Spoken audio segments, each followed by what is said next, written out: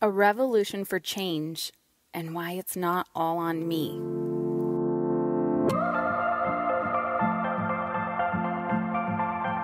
Hey ladies, I'm back and I have an update. Today's just going to be a little bit of a ramble, but I'm really excited.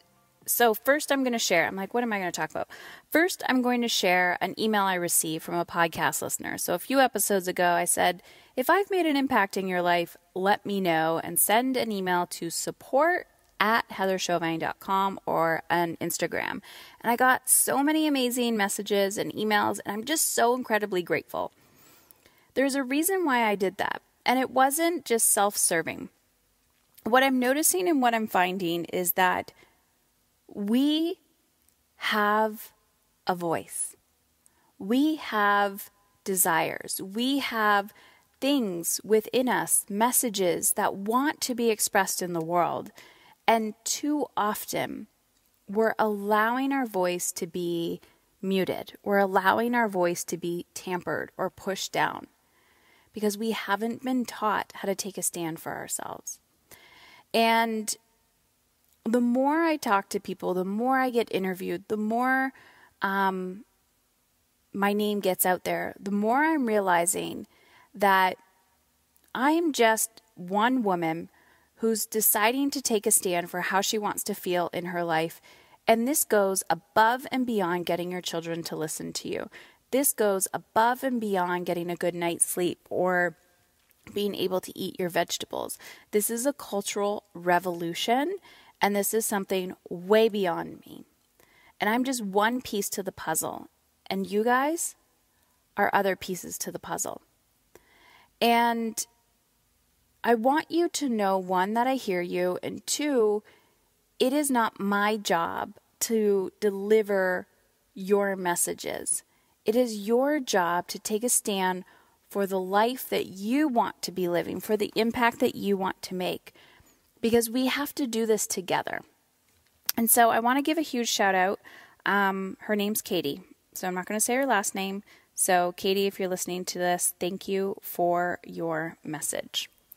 So she wrote, Heather, I was listening to your podcast from yesterday, and you said to reach out if you had made an impact in our lives. And I never do stuff like this, but I can't stop thinking about the comments. So here we go.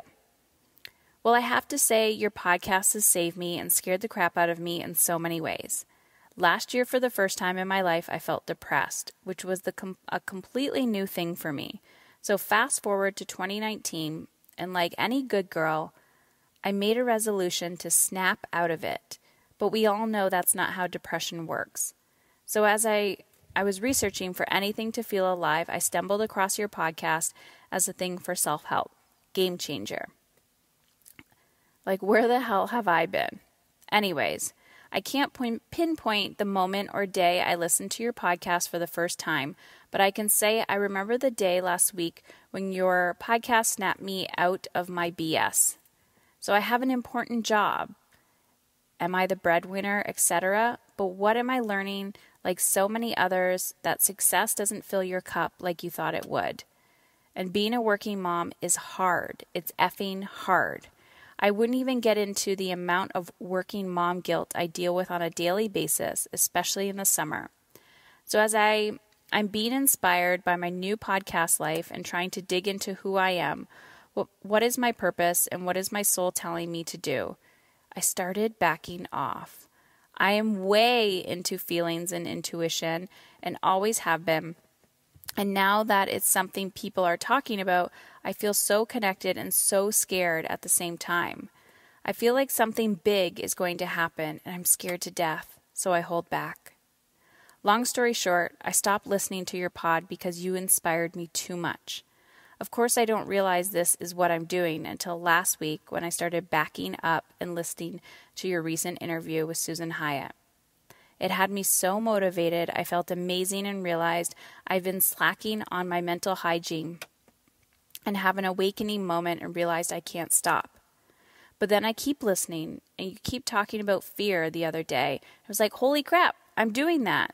I'm holding myself back from the greatest things because even though I'm miserable in my career, I'm scared of change. I'm scared of my power and I'm scared of doing great things. And I'm scared that I don't have a purpose because I don't know what it is yet. I know that's a lot to get to my main point, which is I don't have a fucking clue what my next step is or what great things I will do to move women, humanity forward. But if I slow down and peel back the layers, it will show itself that I am now sure of. I have to stop being scared because, like you said, my freedom is on the other side of fear. So thank you for your energy. It has changed my life. And I'm so excited. I'm going to cry. I'm so excited to follow along on this journey with you and see where it goes. So thank you, Katie. This isn't about me. And so this is my rebuttal, my debate, when I hear people say to me, it's selfish to put myself first. It's luxurious. I feel guilty, Heather. Luxury, guilt, selfishness, all of these stories that you tell yourself where you feel like you are putting out others is a perfect example as what has kept us small as women. And so when I receive emails like this, my first thought is, I would have never received this email if I put myself last on my to-do list. I would have never received this email if I didn't put myself out there.